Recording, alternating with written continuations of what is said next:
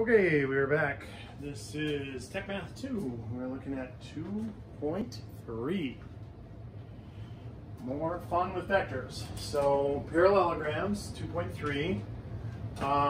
So parallelograms, opposite angles, like diagonal angles, are always the same.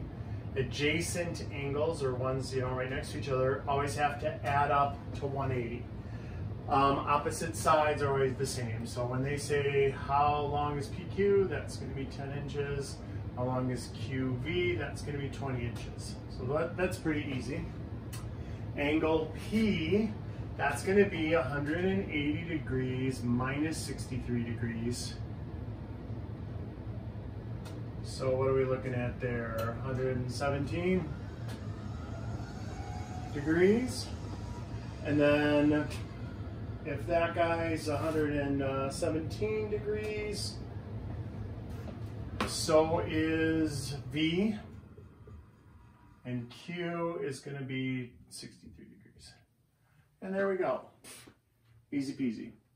So look at 2.4 on the next page, number 19.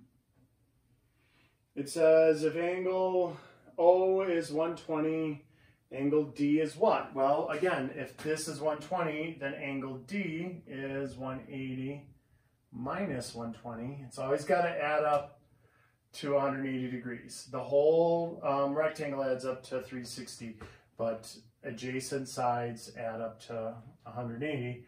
So that's 60 degrees. So angle D is 60 degrees. They said, well, then DR would be 40. And now they want you to go way back again into Techmath2. We did the law of cosines, basically use the law of cosines and write out an equation for OR, but don't actually find OR. And so I will do that, but in reality, if we were trying to solve this resultant vector, I would be using, like what I showed you before, the polar to rectangular, rectangular to polar. That's the easiest way. But here, we'll write it out the long way. So remember how that worked. It was OR, that's the resultant vector, squared. That would equal, so remember you use the opposite sides and the included angle. So it's 40 squared plus 50 squared minus, and then I think it was 2 times 40 times 50 times the cosine, remember the law of cosines, times the cosine of this angle, the included angle. When you have two sides and an angle, you find the opposite side. So 60 degrees. So let me double check that because I might be a little rusty on that. Let's see, we got 50 squared plus 40 squared minus 2 times 50 times 40 times cosine 60. Nope, we're good. That's it. They put the 50 and the 40 around the other way, but that's fine. It doesn't matter. They're the sides. All right?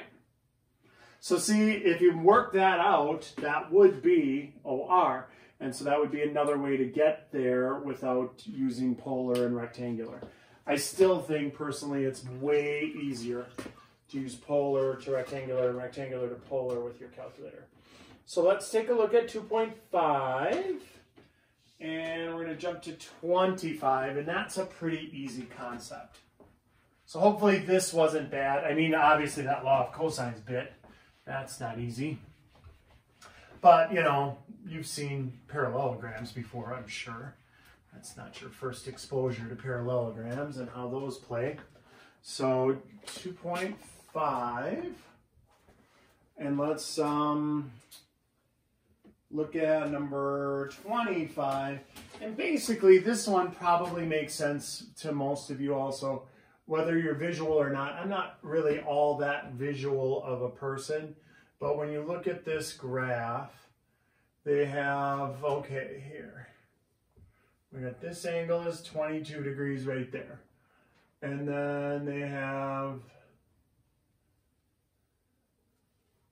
this angle from here to here is 100 and, or no, we don't know that angle. We don't know that angle. They want us to find that angle. That's angle 1. And then from here to there is 138. So doesn't that make sense? If this whole thing is 138 and this much of it is 22, that we would just subtract those two. So we just say 138 minus that little piece of it, 22 right there, and that'll be that middle piece. So that's 116 degrees for angle 1. And I kind of figured that would make sense to most everybody without really racking your brain. Obviously, if maybe you're a little more visual of a person, it might make a little more sense. This next one, 29, I struggle with these a little bit. Not this one. This one's pretty easy. They want to know what quadrant does the resultant vector land in. And here, I'll sketch these in. So this one's pretty easy. It's pretty obviously in the first quadrant, but this is where I have a hard time. My more visual students don't even really have to draw it. They just know. And so what quadrant, and the last one here, what quadrant? Okay, so the resultant vector, they want to know where does it land, basically. And so the resultant vector on these, you would find them by drawing a parallelogram. So look, you copy that as best you can up there, you copy that off of the end of that, and that is the resultant vector right there. So this is clearly in quadrant 1. That one really wasn't up for grabs. These are kind of up for grabs, so you have to kind of copy that as best you can, kind of copy that off the end of the arrow as best you can, and that's the resultant vector. So see, because this one goes harder this way, it's going to pull it more that way than that one is. And so that's in quadrant 2. And then this one,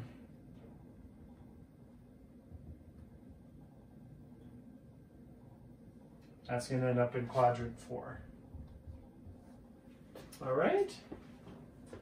They have much better pictures drawn than I can draw on the board, but on page 81, on the top of page 81. Okay. Okay, let's work a problem. Let's look at 32. So we'll look at 32, and I'll show you a way that you can organize your thought process. So number 32, you want to change it from polar to rectangular, figure out the resultant vector and the angle that it goes off on. So we're looking at number 32 on page 82. We're talking about vectors, and so here they have coordinate plane system, and our first vector, that's going off at 12.0 and 0 degrees. This one is going off at 8, and I believe they give us a degree measure for it, 130 degrees. Okay, and they already have the resultant vector drawn in there for us. I'll draw that in blue. So if these two forces hit this at the same time, this point right here at dead center, the origin, where is it going to land? Where is the chair going to roll to? Well, it's going to end up right there. These are kind of working against each other because look, this 12 is going this, but because this is more than 90, it's pulling it in the opposite direction. Think about easy vectors. If it was going 12 in that way and 5 in this way, you'd know the resultant vector would just be 7 because they're just exactly opposing forces. If it was going positive x and negative x, they just wipe each other out. So it'd be super easy to find the resultant vector there. Here, it's a little harder. So now look, we know this already. This one we can find with no trouble at all. That's 12, 0. And so what you can do is you can kind of map this out. So vector 1, vector 2, here, let's, they have them named O, A, O, B, and O, R.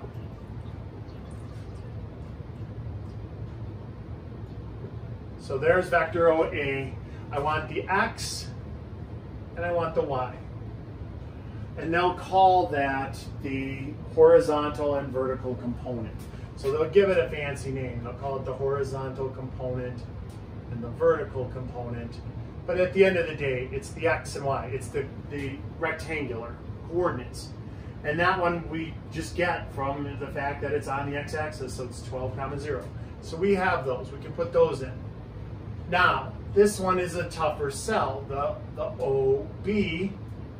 I have to use my calculator and transform it from, remember, we're coming from polar to rectangular. So I'm going to go polar to rectangular X, and I'm going to put in 8, 130, and figure out what that is. And then I'm going to go polar to rectangular Y and put in 8, 130, and figure out what that is. And that's going to give me my X and Y here. Okay, so let's recall on the calculator here. I'll just show you one of them. So we're going to go second angle. We're going to go down until you see polar to P to R, X. Hit enter, and now we put in 8, 130, and then hit enter. You should get negative 5.14.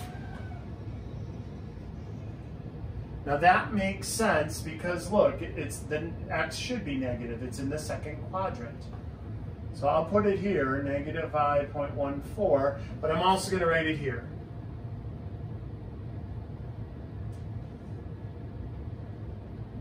So this is going to be the resultant vector down here. All right. So now let's do the same thing. Second angle, and we'll go down. You got to click one more down to number 8, polar to rectangular Y, and then 8, 130. And that gives me 6.13.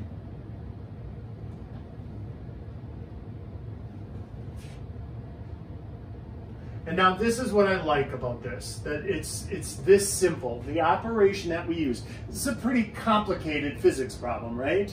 It isn't easy. The simple part is actually how you find the resultant vector. How do I find this? Well, X, it's pushing it this way, 12, and it's pulling it that way, 5.14. So you just add those two together. And remember, a positive and a negative, so 12. Minus, essentially, either plus negative 5.14 or just plain old minus 5.14 is 6.86. And 0 plus 6.13 is 6.13.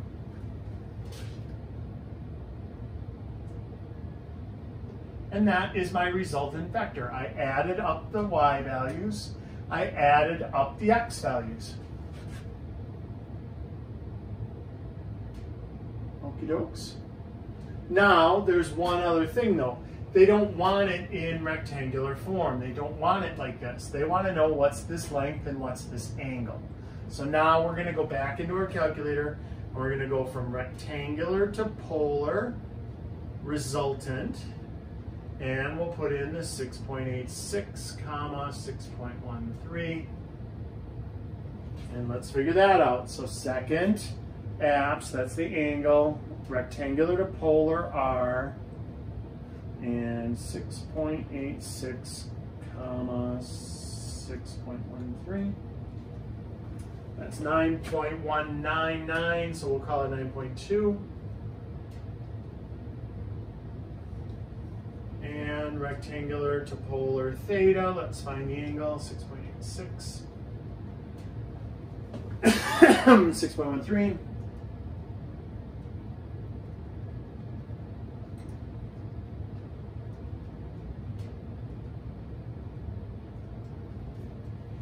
And we're looking at 41.78, 41.8 degrees, or probably 42 degrees. They usually want the degrees rounded to the whole degree.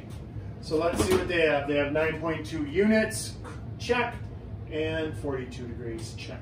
So are there different ways of doing this? Absolutely. You could have put the 8 over on this side. You could have taken the 130 minus 180 and put 50 there. And you could have used the law of cosines and found the resultant vector. Got to that 9.2 that way. As for the angle, you could drop this down after you find the y value and the x value. So we could use this and this, drop that down, and go ahead and find the angle. Or, I guess, law of sines probably is what they would have used for that. Because you have the 8, and you have that, and you have, you know, this is 50 degrees. So you could use the law of sines and cross multiply and solve. Personally, I think, believe it or not, I think this is easier. There's a lot less algebra involved in this because your calculator is doing all the algebra. It is doing the arctangent. It is doing, this is essentially just doing the arctangent. That's how it's getting the 42 degrees. And this is essentially doing Pythagorean's theorem with a 90-degree angle dropped. And so you're getting there without doing the algebra, but it is a tedious problem. There are a lot of steps to it. And I really want you to get your head around what you're doing. You're transforming it from polar to rectangular. You're finding those x's and y's, you're adding them together, and then you're transforming it back into polar form. That's what's happening every time you solve one of these vector component problems. So the components of vectors, that's super easy. Let's take a look at number 40 on 2.6. That is, they have it already graphed. So it's going this way and this way. And they want the resultant vector, but they only want the resultant vector in terms of a rectangular coordinate. So that's really easy because the first vector they gave you was 7.5 and the other one was negative 5.3. So literally that's the x and that's the y. So it's just 7.5 comma negative 5.3.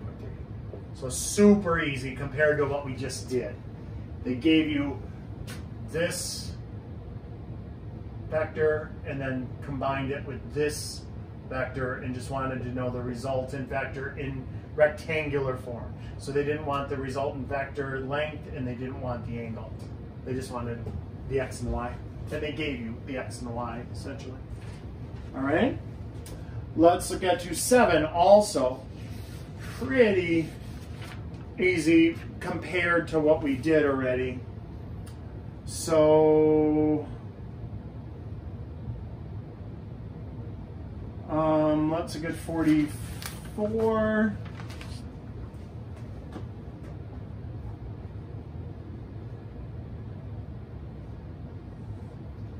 What are they doing here? They gave us, this is O, D, and O, M.